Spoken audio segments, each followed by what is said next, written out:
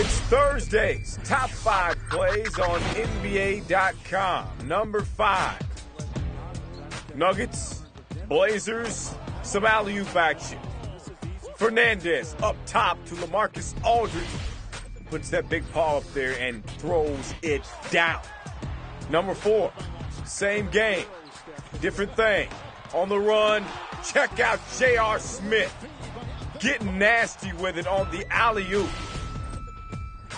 Number 3, Mavs, Magic, and Dwight Howard will give you the business underneath the bucket. I don't know what the Rim did to deserve that, or Jason Kidd's head. Number 2, same game, more of the same. Dwight on the alley-oop instead of bringing the house down. The big fella shows the finesse there with the finger roll. Your top play from Thursday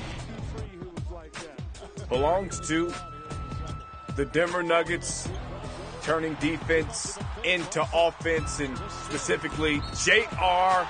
Smith. Don't call me Earl. Check him out. Up and under, gets smacked upside the head, and it still goes. If you don't like that, you don't like basketball. Your top 5 from Thursday.